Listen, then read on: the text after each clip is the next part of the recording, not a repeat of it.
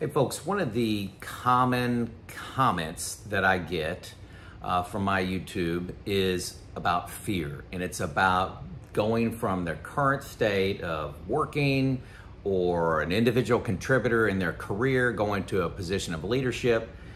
Do I retire? Do I change jobs? Do I move cities? You know, so many things that are centered on fear. And we don't like to talk about fear too much, but I want to hit it head on in this video. Hang with me. This could be very impactful to you. So regrets and fear is kind of what I'm titling this. What would you do if you weren't afraid? You know, take a moment now to reply in the comments. What would you do if you weren't afraid? And afraid of failure may be a specific question for you. And most people can go on and on. They're afraid of what society will say. They will be afraid of how they may recover. You know, the devil I know is better than the devil that I don't know. Some of you are familiar with that quote. Would you retire? Would you sell everything and move to Mexico? Would you quit your job? Would you become a farmer? You know, what would you do if you were not afraid? For me, you know, I retired at 54, and the thought, and this is literally what happened to me, I was thinking forward 10 years to being 64. At the age of 64, what would be my regrets if I continued to work? I was at the top of my career, piling up more money versus the time that I spent, okay?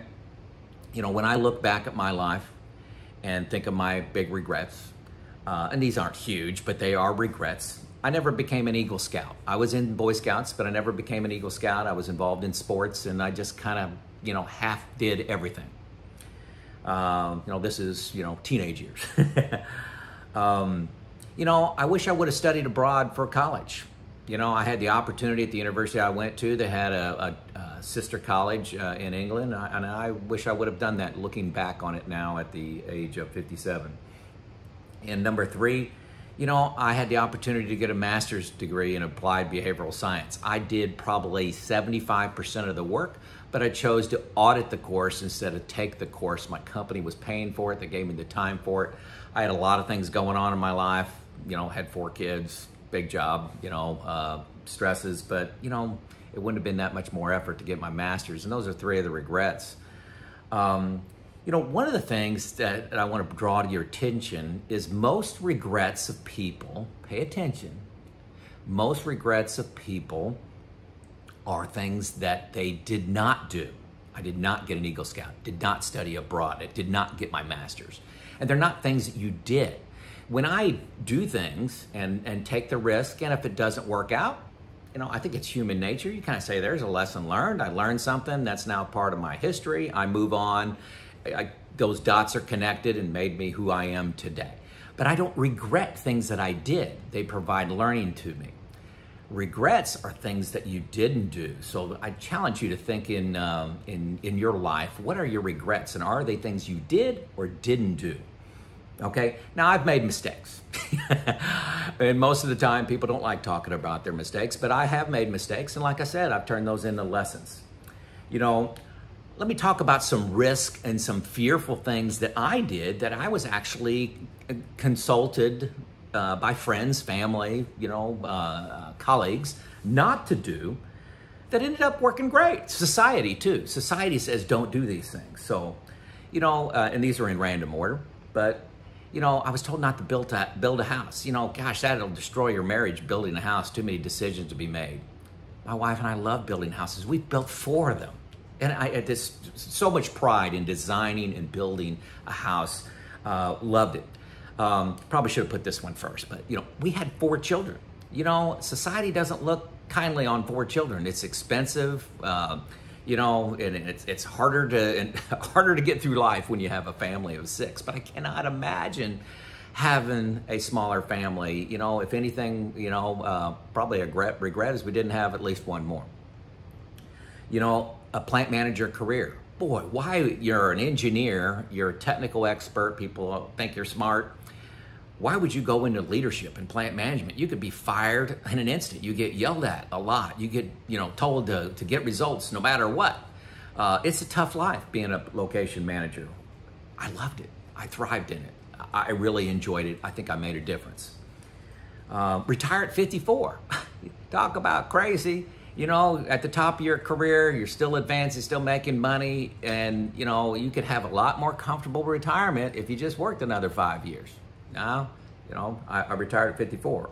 Writing a book, you know, you know, that's an egotistical thing to do. No, I had a message to get out that there's a lot of pain and suffering in the reliability and maintenance industry. And I don't think it has to be that way, and I've discovered some ways. So ways to eliminate them and to address reliability in a different manner. So what do I do? Sit on that information, or do I share that with the world? I haven't made real money on that. You know, positive money, but not real money, not serious money. Produce a YouTube channel. That's kind of an egotistical thing to do. Again, started off with reliability and maintenance. Here's a different way of doing things. Remove some pain and frustration in your plant, in your family life, in your community. You know, just having manufacturing be very viable and vibrant. There's another way, and I talk at national conferences about doing things differently, and that has expanded into, you know, retirement through your questions. You know, how did you retire? What's going on? And that, you know, probably 75% of my audience is on retirement. But, you know, again, a risky thing I did. So I just listed 6 risky things I did that I'm super proud of, okay? You know, fear would have had me not do any one of those. So back to the original question. What would you do if you were not afraid? Seriously, you're gonna let fear drive your life. Think 10 years from now. What will you be proud of? And what will you be proud that you just took the conservative route, didn't take any risk? Or, hey, I started this business. I quit a job I hate, and now I'm doing something I love. Yeah, I have to work 5 more years, but I love what I'm doing. Or I'm starting this part-time job, you know, being a farmer, whatever it happens to be. Remember, information trumps fear. So get information to reduce your fears. There's a lot of information on Google, a lot of information on YouTube, a lot of information on in books out there. There's mentors and coaches out there. You know, I'm one. So learn from others. Information trumps fear. Don't let fear rule your life. This is Joe out.